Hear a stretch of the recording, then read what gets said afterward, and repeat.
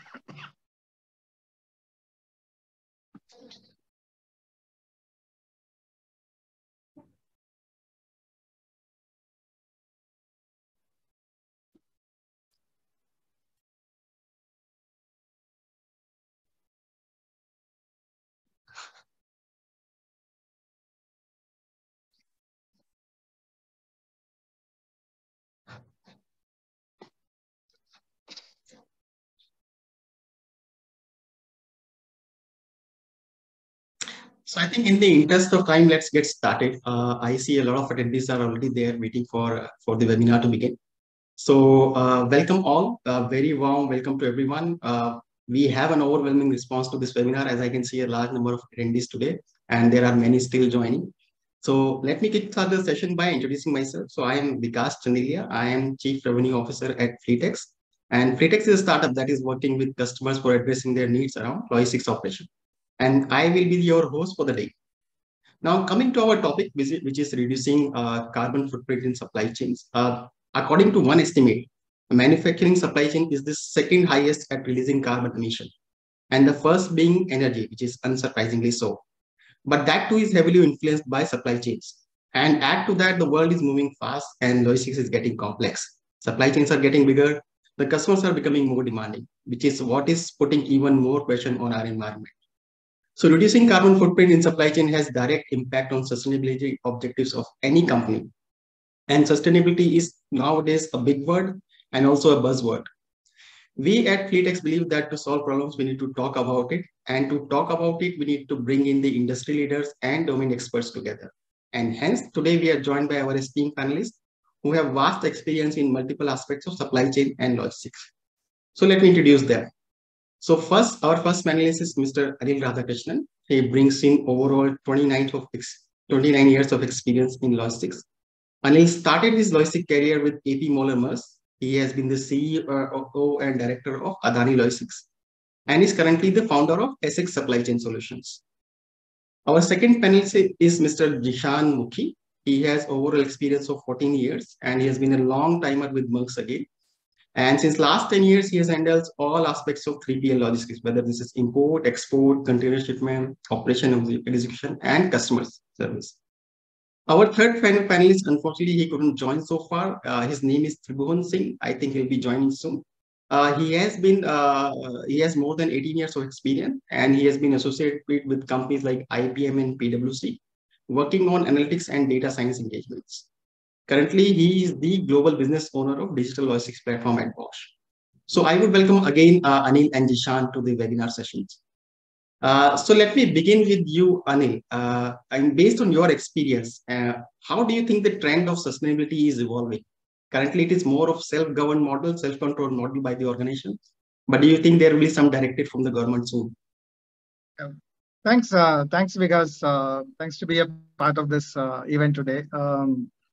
See, ESG is something which we all know. It has become the focus area and it has become a buzzword as well. It's the most important priority, if you ask me, for the leaders running countries, running organization. So it's something which we all know it has to happen because it's become a vital part of any organization, a vital part of our daily life as well. So what I from my experience, you can't just leave it to a government or any particular organization to see that uh, they will give you something on a plate like this is ESG and you follow. No, what I have seen is that we should right now everybody is in a learning mode, and it is becoming a shared responsibility. Like I would say, collaboration it plays a huge role at this point. So we need to have a learner's mindset on achieving our targets on sustainability, reducing carbon emissions, because if you look at there's a wide gap between the even the understanding of ESG and sustainability among different stakeholders. So I will just touch upon something not with the multinationals because they already have a structured way of handling it.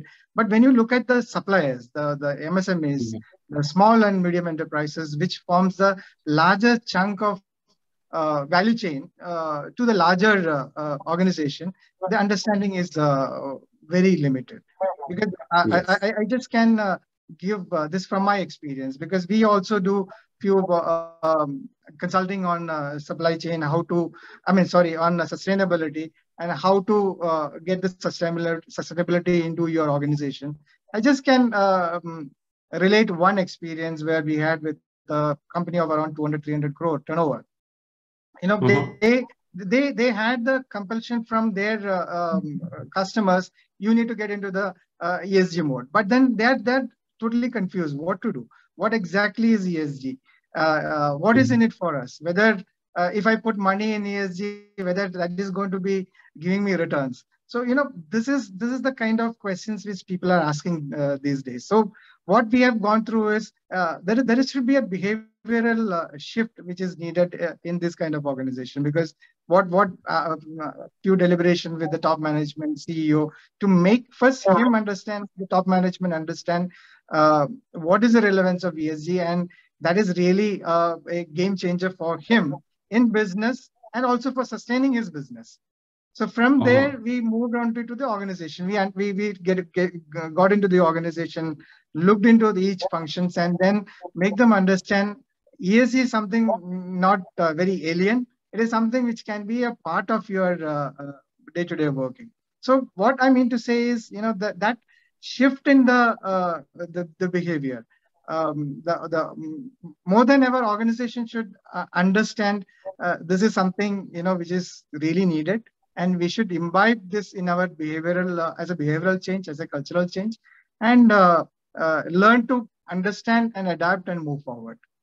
Of course, government has a role to play. There should be a directive. These are all fine, but I would say there should be a collaborative approach between the stakeholders. Because if I've answered Yes, you. yes. No, I think I completely agree. I think you touched upon an important aspect, which is not just the self development or the self discipline by the company or the push by the government, but I think about those small companies who really don't understand the topic, maybe not that much in detail. Without those companies participating, I think the goal really cannot be achieved. So I think thanks for sharing your views, Mr. Anil. So Jishan, over to you. I think within all this, we are talking about supply chain and all these companies which are involved. In terms of logistics, how important do you think is logistics as a function to improve or meet sustainability goals for any organization? Yeah. Thanks, Vikas, and thanks for having me on this webinar, firstly, and welcome to everyone. We recently did some studies, right, in terms of what is the contribution of logistics or transportation to the carbon emissions in India, and it's as much as 13%. So if you actually look at sustainability and achieving carbon neutrality, then I think the big pockets, like you mentioned, of course, is the manufacturing, the energy side. And then after that, the next one is really coming in transportation. Uh, and if you look at the large, top 200 customers of ours as Maersk, most of them, when we interact with them, then I think more than 90% of them have a stated goal to achieve their sustainability targets, and most of them are moving towards science-based emission targeting. Okay. And it's absolutely not possible without having if, for example, 13 to 15% of your emissions are with your transportation or your logistics function, then it's very, very difficult for you to address this, right? Without the collaboration, like Anil mentioned, with your logistics providers. So as logistics providers, I think it's imperative that everyone starts thinking about how they can enable their their customers to achieve carbon neutrality, to achieve their ESG goals, because if you're not able to actually do that, or able to help them reduce their carbon footprint, then as a logistics provider, you tend to actually lose your hold. So in that sense, to answer your question, how important is logistics? Then definitely, I think without having this link of the puzzle solved, I don't think any company will be able to achieve carbon neutrality or their ESG goal. Yes. Thanks, Ishan. I always see whenever I discuss with the customer, there is always an internal debate whether this is a logistics or their internal manufacturing plant or manufacturing process that is providing the highest contribution to carbon emissions.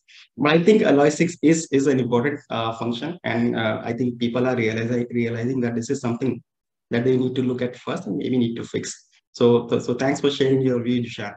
Anil sir, I will again come back to you. I think you again already touched an important part about smaller companies.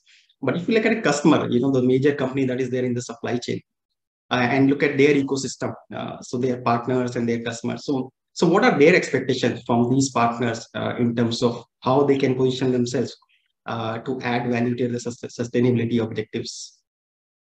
Okay, because I just would like to add to what Shishan also has mentioned, because to give a context to your the question, supply chain as a whole plays a key role in sustainability. There is no doubt about that. And supply chain is the biggest contributor for carbon emission.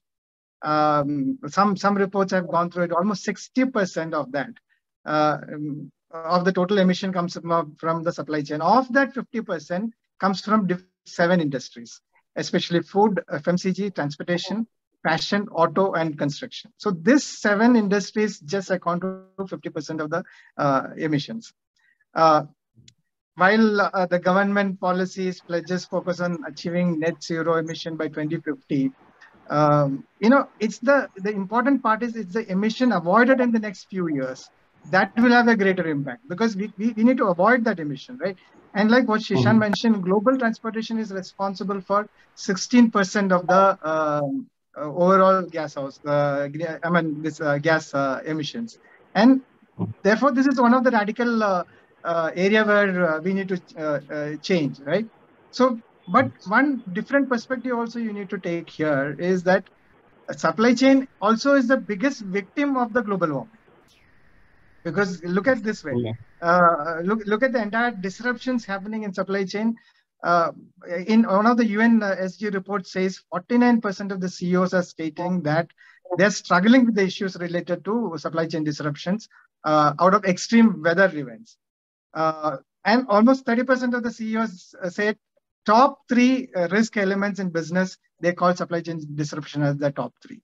So supply chain is both sides, it's like impacted. It is causing as well as it's also facing the root shock of the greenhouse emissions, the climate change disruptions. So that is the context right now. So, when we as a supply chain service provider approach our customers today, their perspective also is changing, because earlier they look at cost, whether they can do this, they could look at the transaction, but now they're asking this question: by 2030 or 2050, my emission norms, my sustainability footprint is this. To achieve my sustainability footprint, are you ready? So that is very very important. Like Shishan mentioned, like companies like Maersk at a very larger scale, and companies like us who are growing supply chain logistics companies. It's very prudent that we adapt to this new culture and ensure and give that confidence to our customers. Yes, we understand the importance of this, and we are there to work along with you, handhold you, and work out whatever be the improvisation needed.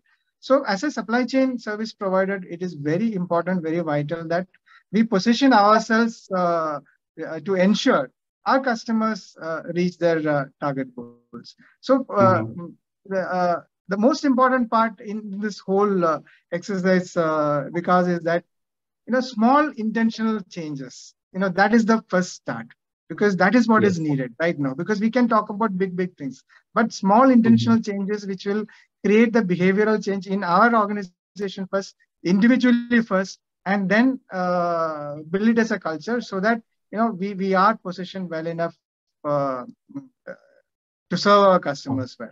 So it's very important.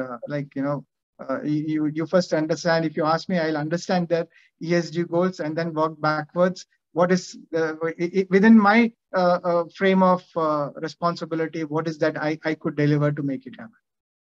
Yes, yes, absolutely right. I think as a supply chain, as the name suggests, right, it's a ecosystem where the companies are connected with each other. And while we are talking about how the system of these companies need to talk, how the data needs to flow and broke the four walls of the organization, I think you touched an important point. I think it's also the culture that needs to really also merge. And a small step needs to be taken to be able to achieve the objectives and basically then work towards the larger goal. So we have now also been joined by Tribhuvan. Tribhuvan, since you are not able to join, I also took the liberty to introduce yourself at the beginning of the session, and we started the session without you in the interest of the time. So Yeah, welcome to the session, Tribhuvan. So I think we will thank also you. get started with you. You're coming from Bosch. Bosch is a big organization, and you have dealt with multiple customers. So what are your views on sustainability at ecosystem level? Yes. So thank you very much for giving me this opportunity, and to all our viewers and listeners. A great day to all of you. So as you said, Bosch is one of the brands which is at forefront of driving this sustainability in Europe, and it's worldwide, all the locations.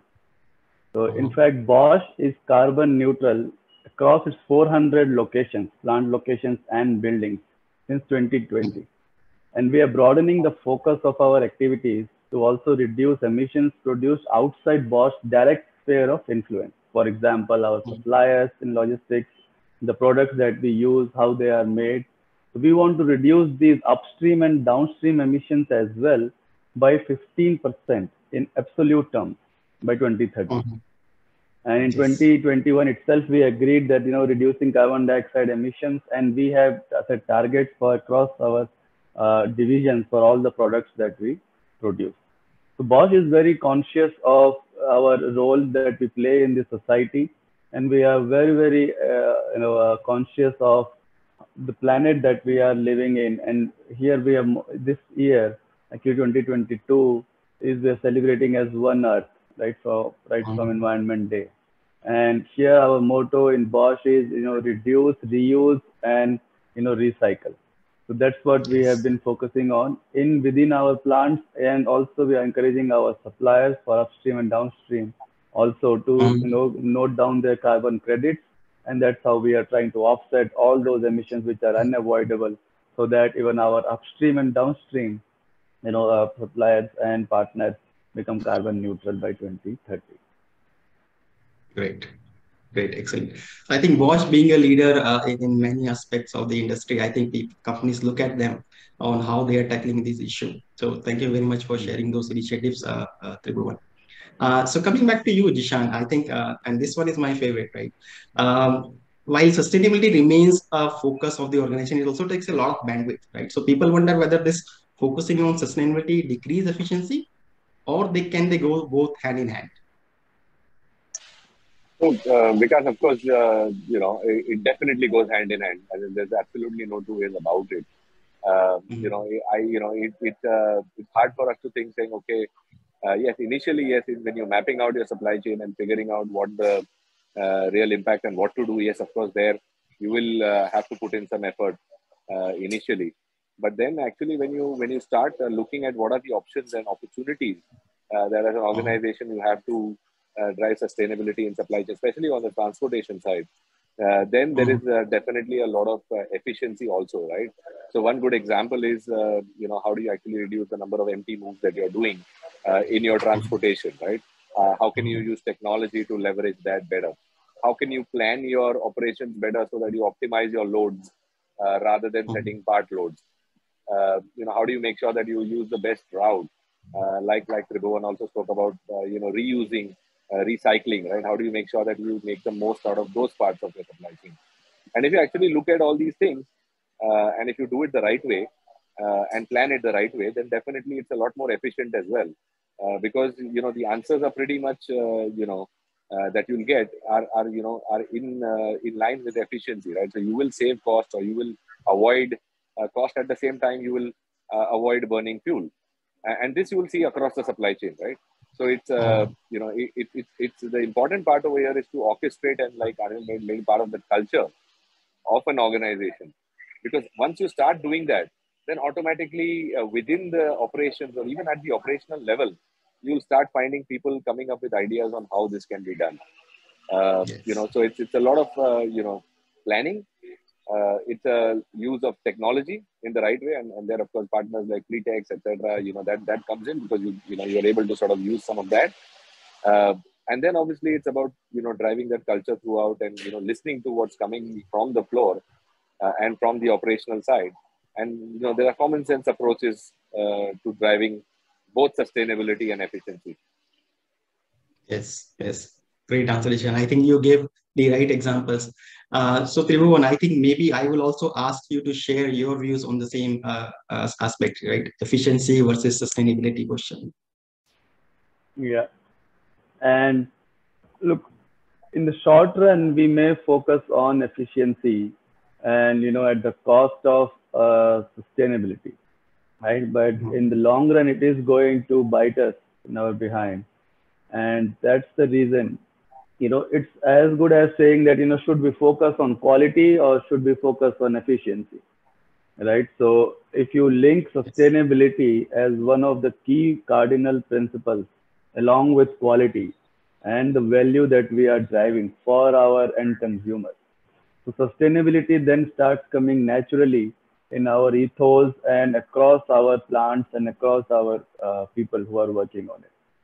So, for example, the new initiatives that we are launching, even in that one, we are very conscious of how or what measures we need to take so that we don't increase the burden on our planet.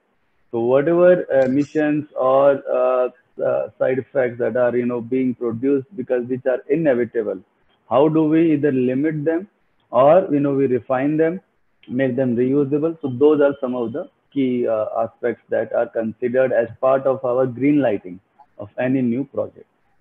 I'll give you one more example.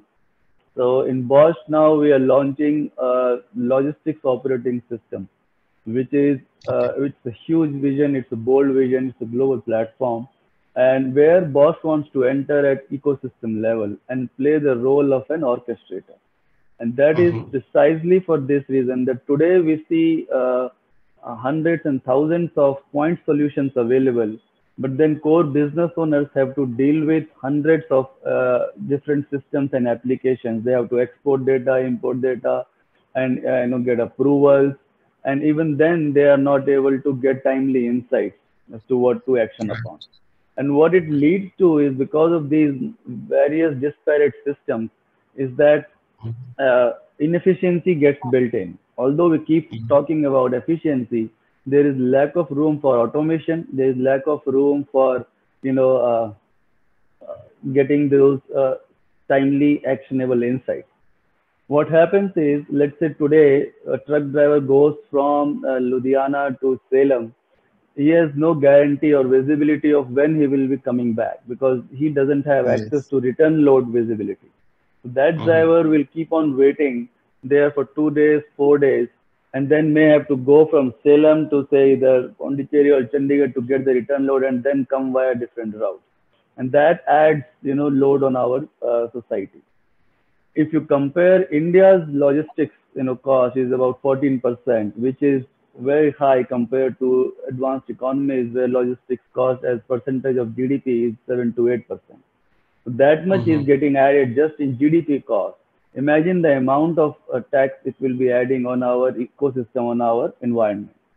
So this Mhm. logistics operating system that we are planning to launch will have this sustainability as its key tenet, where we will allow all the operators, stakeholders to come and co-create new offerings, which will make them efficient through transparency and visibility. And it will be an open Mhm. system. So some of these efforts Bosch is leading today, and as I said, in all the projects that we are greenlighting today, we are very much conscious, and we don't see there is a dichotomy between sustainability and efficiency. We see Mhm. sustainability along with quality and value as the key ethos, and efficiency is then what you will bring in all the aspects that we do. But these are the cardinal Yes. principles that we start on any business. Uh-huh. Great, great. And thanks again for giving the Bosch example, Tribhuvan. Anil, not to leave you out of this, so I think I would also like to have your views on efficiency versus sustainability.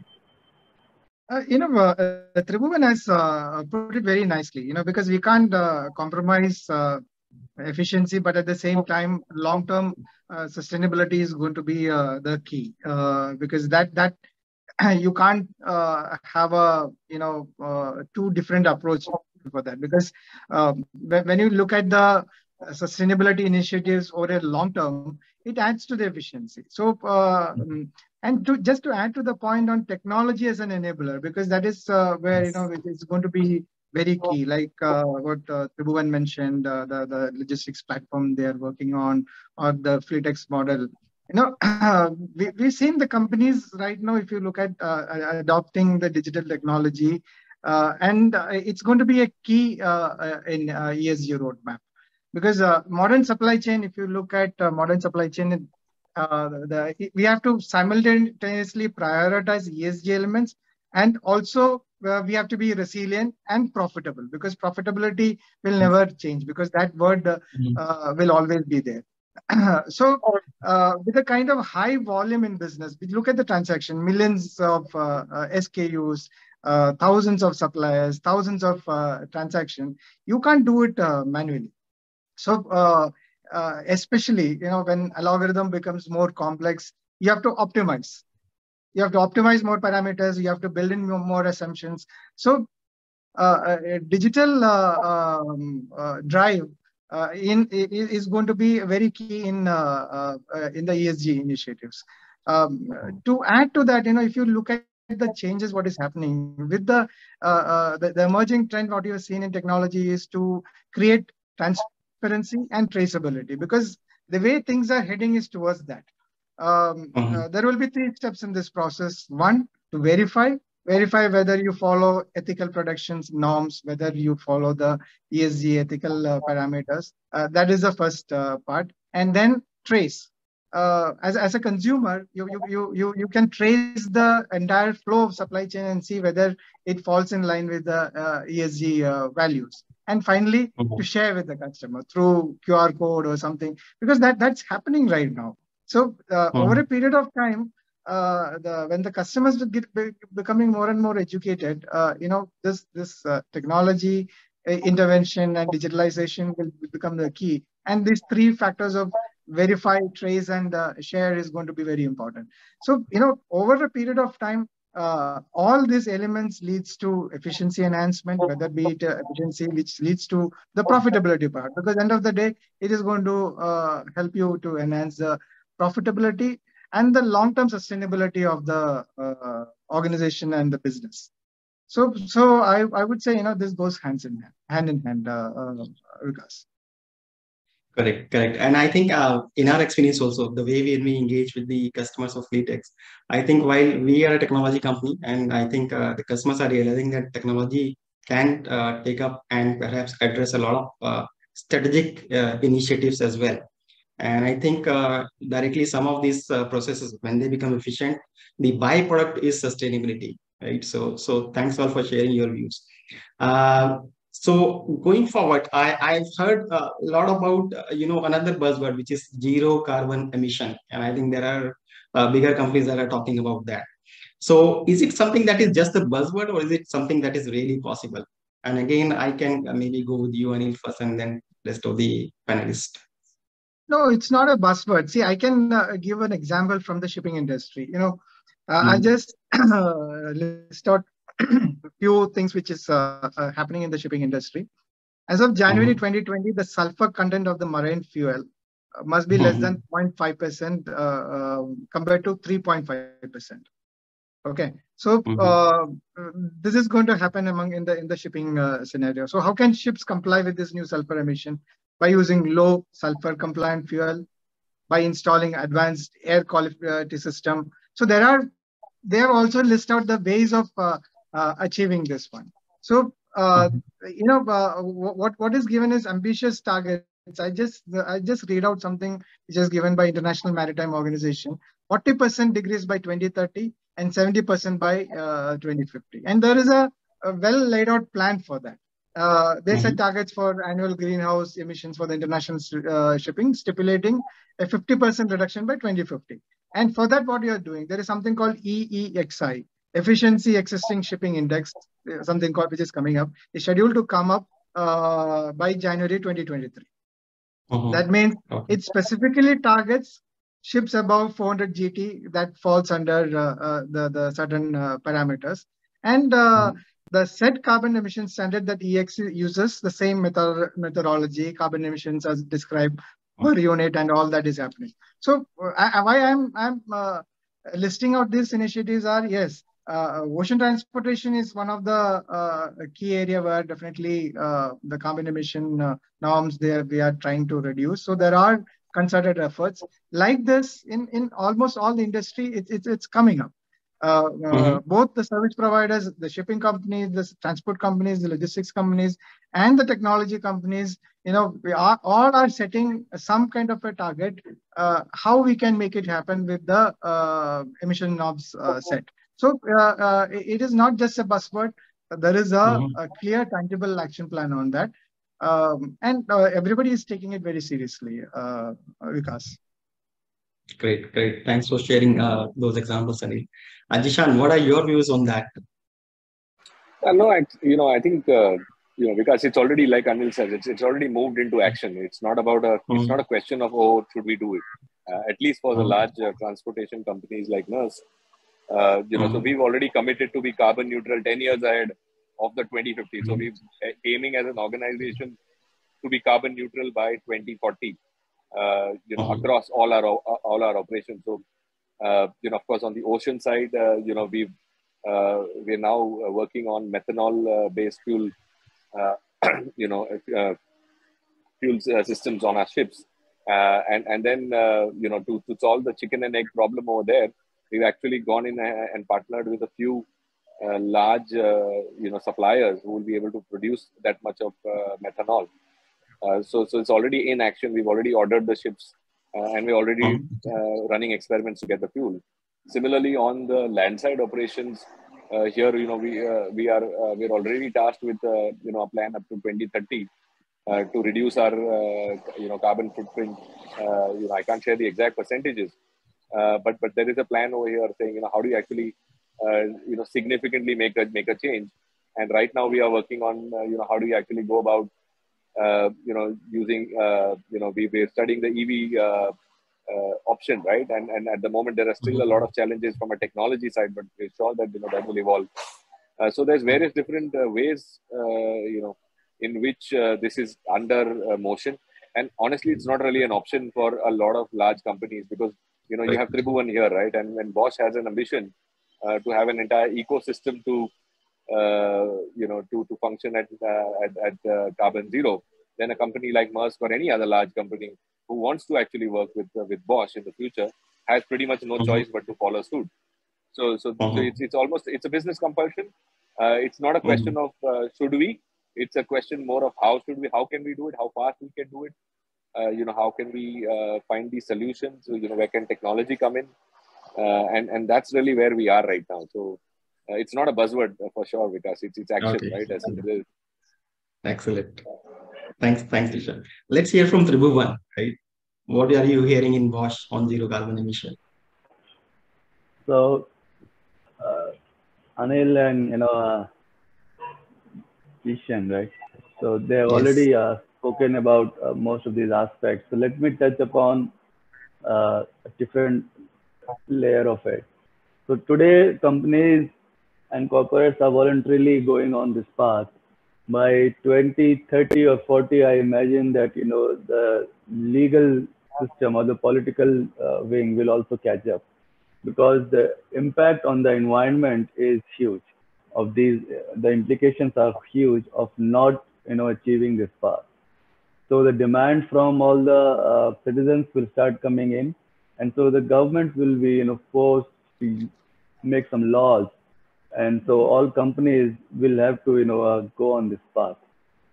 My advice to our young generation is to look at as to this is going to happen, right? So this zero emission target, countries are going to set for themselves, and next decade and two, we are going to hear a lot more about it. We didn't used to hear about it in 20 decade of 2000 or 2010, but in 2020 you will hear a lot more.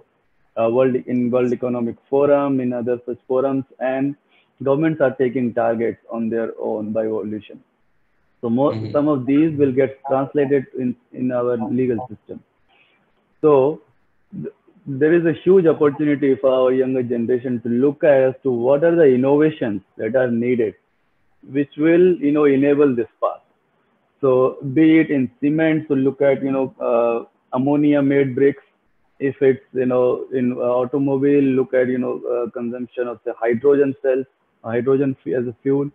Then in terms of lower usage of coal and gas and oil. So what is it that is coming on the curve? So our generation should look at it and then start innovating on that front. For those companies which are already in business, my take is that they are already taking steps to reduce their impact, their dependency on such traditional technologies as much as possible, and they are also trying to shift it. And so they will also, in next 5 to 10 years, will look at what are more sustainable solutions. So it's a huge opportunity for our younger generation to innovate and prosper and foster collaboration across our country, and this will be needed at world level. So if we can get a head start on this particular aspect, just on carbon footprint, making companies carbon zero, or even at a city level, and you look at smart solutions. So these are going to get these changes or revolution is emerging, and it will make it happen, and it is going to happen in 2030 or just by 2040. So we have a window of 10 to 15 years to get a head start on this and innovate and create newer solutions, which many there will be a lot of takers for that. That is what I would recommend for our viewers. Well, thanks a lot to Bhuvan for sharing those thoughts. I think we are about in last 15 minutes of this session, so I will open it to the audience in case they have any question for our panelists. So let's just, you can type in the chat, I'll read out the question, and then our panelists can share their thoughts on that.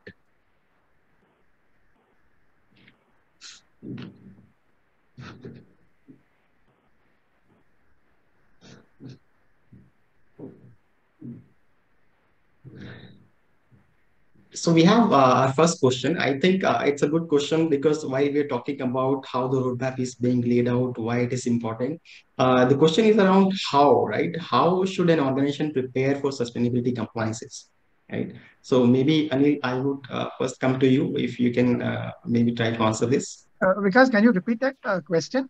Yeah. So how should an organization prepare for sustainability compliances? Maybe step by step roadmap, whatever your advice you can share with the audience. Yeah. See, first of all, we need to be very clear, because for the benefit of the audience, what exactly is the ESG elements are. I mean, that is something we have to have very clarity on that, because that is one area. The starting phase itself, I find it there's a lack of understanding on what exactly is the ESG standing for. I'll just for the benefit of audience, I'll just, because maybe they may know, but still I just want to reiterate that point. Environment comes the 3 points in that: climate change. Climate change is carbon emission. Then product carbon footprint. Second is pollution and waste, which is toxic emissions and waste, packaging material and waste. And then third one is the environmental opportunities, like clean tech, green building. This covers just on a crisp level on the environmental part. And the social part covers, one is the human capital, how you manage the labor management, health and safety. Then the stakeholder management, that is whether is there any controversial outsourcing, community relation, whether child labor is there in any of your supply chain system. And the third one is the social opportunity, that is access to communication and access to finance. So this covers the third element. The last one is the governance part, which covers the ESG element, which is a corporate governance, which is how a board should run the company, what are the responsibilities of the board, and the pay part of it, and the corporate behavior, the business ethics, and the tax transparency. So these are the, I mean, just to give a brief snapshot on the ESG parameters which a company should take care of. So, I think that answers the question how we manage these three in a most efficient and effective way. And also, one more point that I like to add is, all this ESG will lead to the value protection and the value creation. Because when you look at the in the company's ecosystem, the ESG will have a say on your capex, your opex, your distribution cost, your liabilities, your future growth and opportunities, your revenue and margin, and more important, your reputation and risk. So, absolutely, taking all these elements into consideration, when an organization approach it, it should approach in a phased manner. You can't change everything in one fine morning, but take the low-hanging fruit, build that culture of ESG, build the culture of sustainability, and start that, again, I'm saying, small intentional changes.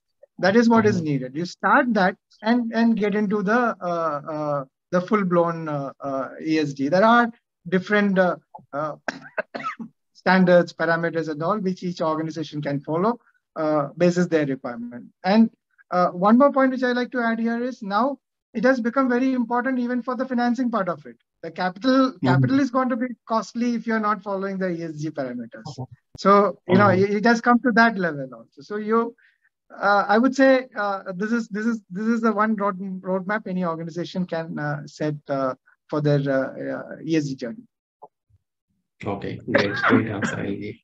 I think we have a lot of questions in the chat, so I'll go to the next one. What methodologies can companies use to reduce their waste? So I don't know, maybe Jishan or Tribhuvan, any one of you, if you want to answer that. What's the question? What methodologies can companies use to reduce their waste? To reduce the waste. Okay. Yes. So there are actually set protocols for it, and it's not that one fine day I can get up and say we are carbon neutral. So there are protocols of becoming carbon neutral. There are companies who accredit you, and when you look at it, there are two ways to achieve it. Principally, without getting into this carbon neutral protocols. So principally, how much are you emitting, and how much are you conserving, or how much are you taking out?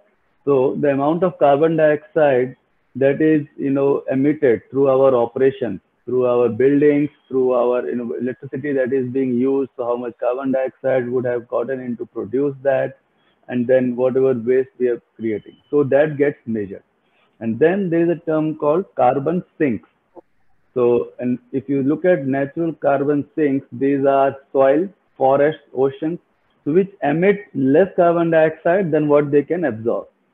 So you look at how much carbon dioxide a plant or a unit is emitting, and is there any other location where you can absorb, create this carbon sinks which will absorb the more carbon dioxide than it is emitting. So that way you look at balancing of how much carbon you are producing in the atmosphere versus how much you are absorbing. And then through carbon sequestration techniques, take them out from the ecosystem totally. So those are some of the ways how you become carbon neutral. And if a company or a unit wants to be carbon neutral, then there are the companies like climate impact partners whom you can reach out, and they will help you define your entire uh, program around it. So it starts with defining, what is it that we want to achieve? Do we want to achieve for a particular unit or particular plant or, for location? Then there is a measurement protocols which are, put in place. There are external companies who come and, measure the total emissions. Then you set your target to how much you want to reduce by when. And then there is reduce, you actually start implementing some of those measures which are recommended. And then you communicate, and the communication and ownership of this starts from the top. So the executive support is totally needed, and the will, and then the communication across your rank and file and to all of your stakeholders.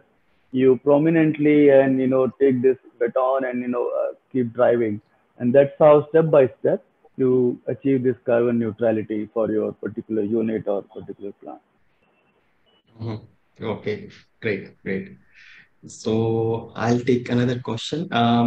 So Dishan, to you maybe. So the question is, do you believe that there are certain laws that the government bodies need to pass to push sustainability? See, I think, to be fair, I think because, yes, eventually, yes, I would say, yes, the government will have to put in laws, more to create level playing fields. As we've discussed, right? I think in a lot of areas, when you actually want to drive, carbon neutrality or sustainability, then it will require investments. And then when you are actually investing, whether you're investing in technology, whether you're investing in, like Vibhuvan mentioned, other ideas, right, across the supply chain, then there will be, obviously a return on equity that will be looked at. So, so to answer the question, yes, I think in many cases, right, a good example is in shipping, right, as in where, or even in transportation, right, where, for example, certain providers might want to move to, let's say, biofuel or blended fuel, or they might want to move into, for example, EVs, or, then in those cases, there will need to be some incentive, to sort of balance out and stay competitive, right, in the short term at least, because whilst long term everyone agrees that there is a benefit over here, more than anything else. But in the short term, I think there will be certain interventions that will be needed by the government, and not only in India but across the world, to balance out these things and to incentivize. Again, a lot of it is also mandated, through the through the global forums and the guidelines that are being set. So I think it is coming. Like they said, right? Like Anil also mentioned. For now, I think there's not a lot, but we should definitely expect a lot of regulation coming in and around in the next 8 to 10 years around these things.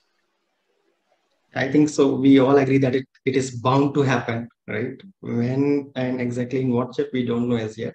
But I'm sure that government will mandate certain things, right? Thanks, Krishan. Tribhuvan, there is a one question which is directly for you, which is that Bosch is a carbon neutral organization in multiple locations. So the request is to give, if you can give 1 or 2 points and how you have been able to achieve that.